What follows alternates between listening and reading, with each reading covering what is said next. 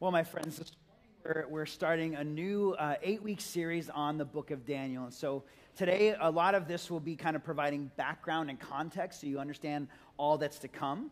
But some of you may remember, if you grew up going to Sunday school, you probably heard some stories like Daniel in the lion's den or the story about the fiery furnace. Okay, those are part of the Daniel story. But there's a whole lot more than that that's to it. And so here's a little background, and then we'll walk this forward and make some connections to our lives today. But understand that the book of Daniel takes place in what is known historically as the Babylonian exile. And the Babylonian exile actually is the context for a lot of what's in the Old Testament. The Old Testament, of course, is also what we might call the Hebrew Bible. And it really provides a lot of the background to the Christian faith. So there's a lot of important pieces to the bigger story here. But let me just explain a couple of things. Many of you may know that when the nation of Israel first became a thing, there was 12 tribes that made up the nation of Israel. And those tribes of people, they had come into this land. They had conquered it and taken it over themselves. And they lived there. Well, of course, humans have not changed at all over the 3,000 and more years that's been going on. And so people continue to fight over that land today, as we see, and it's painful and difficult. And humans in general continue to do a lot of harsh things, don't we? But what happened in Daniel's day was this. So first of all, we're going to jump back in time 2,700 years ago. Nation of Israel's 12 tribes, and the first conquering of them happens. The Assyrians are the world power, and they take over 10 tribes in the north of Israel. They take it over, and they take over, when the Assyrians took over a place, they took a lot of the people away, moved them somewhere else, and then other people they were taking over, they mixed them in, and their goal was to destroy those they conquested. They wanted to destroy their sense of national community, ethnicity, and they just mixed them all up. And that was one of the ways that they tried to maintain control over areas, okay? So 2,700 or so years ago, the Assyrians did that to the 10 northern tribes of Israel. 100 years later, 2,600 years ago, the Babylonians are the new power. They wipe out, they take over the Assyrians, and now they're going to come and attack what's left of Israel. They're expanding their territory, and this is where Daniel comes into play, right? So Jerusalem is the center of the southern part of Israel. It is the capital, and Jerusalem has something really going for it. They have this incredibly safe, impenetrable wall. And in fact, Syrians tried to take them over before, and they couldn't get them. But now the Babylonians are there, and they're ready to make things happen. And this is now the context for the rest of the book of Daniel. As the Babylonians will conquer them, they take people away into exile. And Daniel is one of those that gets taken away. Now, a couple things then, themes here that are important to think about. One big question that the book of Daniel is trying to answer is, where is God in the midst of the tragedy in our lives, the pain in our lives, the suffering in our lives, the things going on in the world? Where is God at in the midst of that? Okay, Daniel's trying to answer that question. The book of Daniel is also trying to answer the question, how do you live your faith authentically in a culture that is constantly calling you to compromise? Okay, now, of course, in Daniel's version of that, it was radically different than ours, right? Uprooted from his life, taken and transplanted somewhere else, and another culture forced upon him. Okay? Most of us have not had that experience. But we do know the experience, I think, of a culture constantly pulling and pushing at it, pulling us in lots of directions, and we're going, well, how do I live my faith? How can I be authentic to who I am, to what my heritage and my traditions are? How do I live this out? So those are kind of the key pieces that we're going to see at play all throughout this series. And today we're going to get this kind of backdrop of the setup of how it all happens. So let's dive in. The beginning of 1 Daniel, and this is what we read. It was the 3rd year of King Jehoiakim's reign in Judah, when King Nebuchadnezzar, do I keep cutting in and out? Yeah. Let's trade.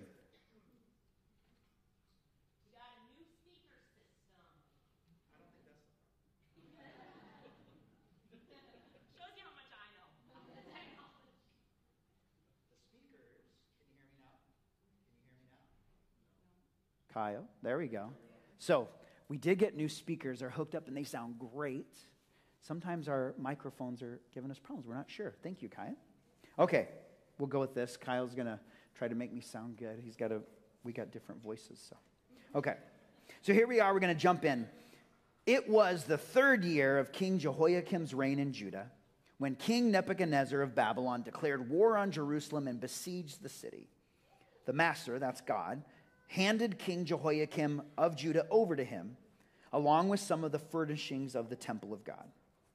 Nebuchadnezzar took the king and furnishings to the country of Babylon, the ancient Shinar, and he put the furnishings in the sacred treasury. Okay, quickly, let's just see what's happening here. So it says that Jerusalem was besieged. What does it mean for a place to be under siege? What does that mean? What's that? Under attack. And what's happening in this situation when they're under attack? They are trapped. They're trapped in the city. So it's great. They've got great defenses, but eventually supplies run out, right? Now, the Assyrians gave up 100 years earlier when they tried to take them over. They just couldn't get there. But the Babylonians, they're going to get the job done. So they get the city under siege. They capture it. But what's really interesting here is the way that the writer of Daniel ascribes who was it that had the agency to make this happen. Who made it happen according to the writer of Daniel? God. He says, the master, God, handed King Jehoiakim of Judah over to him.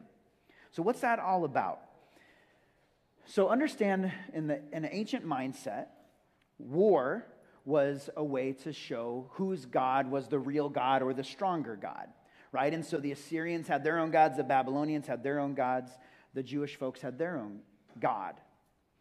And so if you get defeated, you've got a couple of options. Okay, one option would be to say, well, I guess our God isn't the one and only most powerful God. Or you have to come up with another way to make sense out of this, which is what they're doing. And so the Hebrew mindset here is to say the only way that we could have been defeated is if our God let it happen. The only way it could have happened is if our God actually intentionally handed us over. Okay, so understand, these folks, their lives have been destroyed, right? Their lives have been destroyed. Horrific things have happened to them, and they're going, where is God in the midst of this? How could this have happened? We thought our God was the one and true God. What is going on here? And so their way of understanding this is to say, well, clearly, God did this to us because we deserved it. That was their way of thinking about it. And in fact, a lot of the Old Testament prophets speak to this. The Old Testament prophets are saying, hey, Jerusalem, hey, Israelites, get your act together. You are not behaving in a way that is faithful to what we believe. You are not honoring God with your lives, and moreover, you are not taking care of one another. And those with power are they're abusing their power over those that don't have it. Does any of this sound familiar? Ring any bells? Human nature, it's a wonderful thing. And we continue to see these themes come up again and again. And we as people, we acknowledge that we are broken people. And so anyway, in the Hebrew mindset, they're trying to make sense out of what's happened to them. And they say, clearly, God did this to us because we deserved it. Now, let's just clarify something right off the top. Because our theology is different than that theology. Okay, we do not look at war and say, oh, this is a war between gods and the greater God's going to win this war. That's not how we think about war, I hope. Okay? Now, like the Hebrew people, like this Jewish mindset, we do believe that God is always with us, even and especially in the midst of sorrow, even and especially in the midst of pain and struggle. And we're going to see this theme throughout the book of Daniel. God is with them. But we do not believe that God makes bad things happen to us for any reason, not because we deserve it, not to teach us a lesson, not to test our faith. We don't think our theology here is not that God ever does that. God doesn't cause pain. What we do believe is that as humans exercise free will, as life happens, and we all know that life is hard, and life is full of good news and bad news, and highs and lows. And part of being part of a faith community is we journey together through all of this, and so we support each other. And our theology says that God can come into any situation in our lives, any darkness, any pain. And as God walks with us, God can make beauty out of the ashes. God can come alongside us and bring us into a place of new life. That we have a God of resurrection, a God of life, a God who enters into our suffering and walks with us. So just to be clear about this theological difference that we see between this Old Testament mindset and our Christian mindset, especially our Lutheran mindset today, okay? So we'll continue to see these themes as we go along. Let's jump in the next part and see what happened then as these people were hauled into exile. So we read starting in verse 3. King Nebuchadnezzar told Ashpenaz, head of the palace staff, to get some Israelites from the royal family and nobility. Young men who were healthy and handsome, intelligent and well-educated, good prospects for leadership positions in the government, perfect specimens. And indoctrinate them in the Babylonian language and the lore of magic and fortune-telling. The king then ordered that they be served from the same menu as the royal table, the best food, the finest wine. And after 3 years of training, they would be given positions in the king's court. So 4 young men from Judah, Daniel, Hananiah, Mishael, and Azariah, were among those selected. The head of the palace staff gave them Babylonian names. Daniel was named Belteshazzar. Hananiah was named Shadrach. Mishael was named Meshach. And Azariah was named Abednego. So we'll pause there. It's a long reading today. There's lots of pieces, and we'll just take it as we go. So first of all, notice there was special treatment for some people, wasn't there? Daniel was from the royal family or the nobility class, and so he was selected with some others for a special program. And so as the Babylonians took over people groups as they conquered land, they needed help in managing all of it. They needed help. They needed people who spoke different languages, who understood different cultures, who could be a part of their managing of the kingdom. And so the king selects special people and says, I want you to do what with them? What are they going to do with them? Indoctrinate. The word is indoctrinate them. It says indoctrinate them in the Babylonian language, in the lore of magic and fortune-telling. So step 1 is we're going to teach them all about our culture. We want them to know it, to understand it. But then they take it a step further. What's the big thing that they did to them at the end of that part of the reading? Say it for me loud. What's that? They renamed them. What's that all about? It's to say, listen, you are no longer a Babylonian, or a Israelite, a Hebrew person. That's your past is gone. It's erased. You are now a Babylonian. You have a Babylonian name. You will speak the Babylonian language. You will practice our customs and beliefs. Your past goes away. This is who you are now. In other words, it's an attempt to erase who they were, where they came from, because they want assimilation. The way to manage a kingdom of that size is to force assimilation. And so that's what they're doing. So now Daniel and his friends are faced with a conundrum. How do we retain who we really are? In the midst of this culture that's not our own, how do we retain where we come from, what we believe, what our values and traditions are? How can we retain those things when it's all being stripped away? And so much of the rest of the book of Daniel is about this battle that they're going to be constantly facing of how do they stick to who they really are in the midst of an empire that wants nothing to do with that. Now, also to note, Daniel's going to be in exile 66 years. He's a young man here when he gets taken away. Virtually his entire life will be lived in exile. And he's got to figure out how to manage this and what to do about it. So let's keep on going here and see what happens as Daniel tries to navigate this new life and figure out how to maintain his integrity and his faith. So we read starting in verse 8. But Daniel determined that he would not defile himself by eating the king's food or drinking his wine. So he asked the head of the palace staff to exempt him from the royal diet. The head of the palace staff, by God's grace, liked Daniel, but he warned him, I'm afraid of what my master the king will do. He's the one who assigned this diet, and if he sees that you are not as healthy as the rest, he'll have my head. But Daniel appealed to a steward who had been assigned by the head of the palace staff to be in charge of Daniel, Hananiah, Mishael, and Azariah. Try us out for 10 days on a simple diet of vegetables and water. Then compare us with the young men who eat from the royal menu. Make your decision on the basis of what you see." Well, the steward agreed to do it and fed them vegetables and water for 10 days. At the end of the 10 days, they looked better and more robust than all the others who had been eating from the royal menu. So the steward continued to exempt them from the royal menu of food and drink and served them only vegetables. All right, so this is the first campaign for vegetarianism, right? It's right there in the Bible. No, this isn't about vegetarianism. What is this about? Okay, so first of all, let's note Daniel is looking for a way to preserve some sense of his faith, of his heritage, of the things that are important to him. And if you recall, one of the things that's important in the Hebrew understanding of the world is things that are holy and unholy, things that are clean and unclean. And in the Hebrew understanding of life, it's important that you maintain holiness. So there's things that you can touch and things you can't touch, things you can eat and things you can't eat, a whole bunch of rules around that for them. And so this is an example of Daniel saying, I'm going to hold on, I'm going to resist this pull towards this other culture, this other life, and I'm going to maintain my integrity here. But also there's something, I think, bigger going on here. You see, this is a point of victory from the Hebrew perspective, right?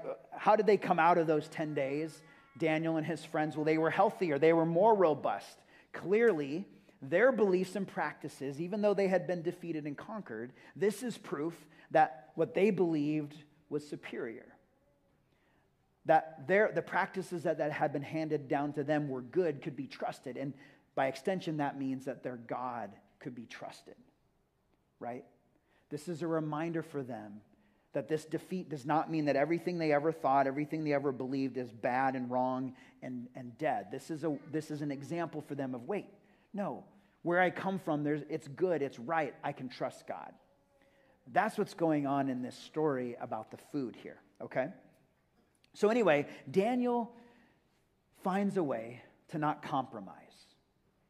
He uses his ability to connect with this steward. It said that the head guy here liked Daniel by God's grace, and so he's able to work a deal out here where he can hold on to this sense of where he comes from and what he believes, okay? All right, we have one last section to read, and then we'll wrap things up. So verse 17, it says, God gave these 4 young men knowledge and skill in both books and life. And in addition, Daniel was gifted in understanding all sorts of visions and dreams. And at the end of the time set aside by the king for their training, the head of the royal staff brought them into Nebuchadnezzar. When the king interviewed them, he found them far superior to all the other young men. None were a match for Daniel, Hananiah, Mishael, and Azariah. And so they took their place in the king's service. Whenever the king consulted them on anything, on books or on life, he found them 10 times better than all the magicians and enchanters in his kingdom put together. Daniel continued in the king's service until the first year of the reign of King Cyrus. As I said, that's 66 years later. So this is the context, again, for the rest of the book of Daniel and the background for these other stories that we're going to be trying to make sense out of over these weeks to come. These 4 Hebrew young men are now in the service of the Babylonian king, and they're trying to remain faithful to their roots and their God. And what we read in this last passage, part of the passage, is that God was with them. They excelled, right? The writer of Daniel wants us to know that they were 10 times better than any of the other young men who were in the king's service. And certainly as we see the stories unfold, we will find that Daniel is indeed gifted with some special gifts. He's able to interpret visions. Daniel is able to understand things that many others can't make any sense of, and because of that, he's able to accomplish some pretty incredible things. So in the weeks to come, we have stories like Daniel in the lion's den, right? We have the story of the fiery furnace. We're going to have a story about angel visitation, and then some stories about some really crazy, incredible visions that the king has that Daniel is able to interpret and make some sense out of. For those of you that grew up in Sunday school, you'll hear, I think, these stories in a different way now and be able to make some sense out of some things that, of course, weren't the things we would have been teaching you when you were in elementary school. And so I hope that brings a new sense of understanding. But ultimately for me, it's about the questions that this book raises. And I hope they're questions that not only you're asking today, but ask as we go through this series and to think about. And again, that first one is, where is God in the midst of your trials? Where is God when the hard times come your way? Where is God at in the midst of all of that?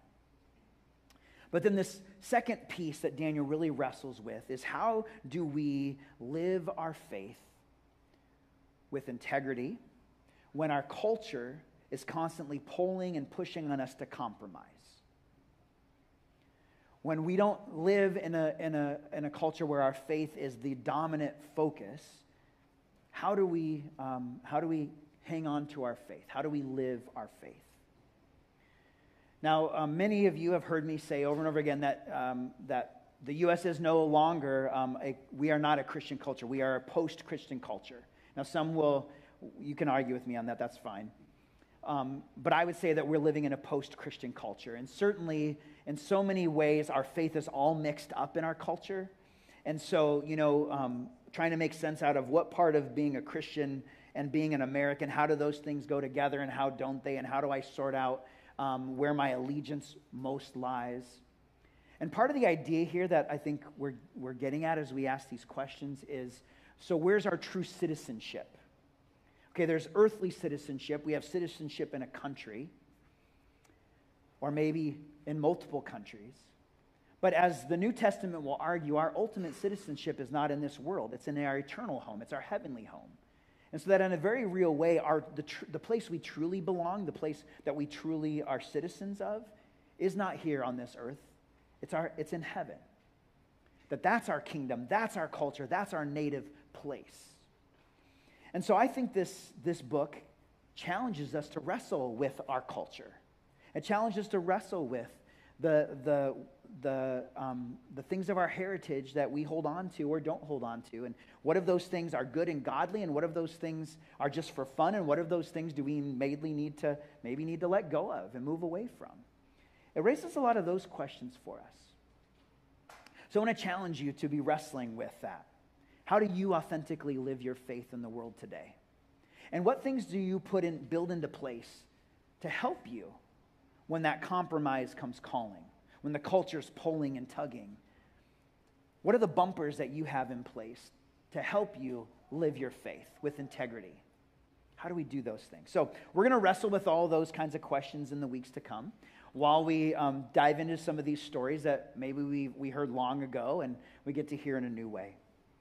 But the good news, I think, ultimately here is to remember that no matter what happens in our life, God is with us. And if we, like Daniel, are open and allowing God to move in our lives, God will do that. So I'm going to invite you as we wrap up today, as we move into prayer, invite God to speak to you today. Invite God to speak into your life and the challenges that you're facing and the things that you're wrestling with. And come alongside. So let's pray. Gracious God, you know where each of us is coming from today. God, you know the challenges in our lives. You know the things that we're wrestling with. And whether, God, those are questions of faith or just questions of everyday life, we need your help. So God, first and foremost, we ask that you help us to be aware of your presence. Help us to know that you are there, that you are walking with us through it all. God, help us to hear you speaking.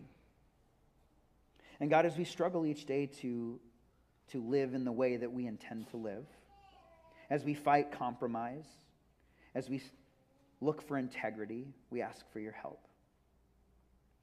May we keep our eyes on you. May we trust that you are with us.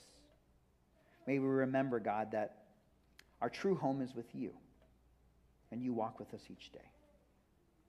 So we pray these things in Jesus' name.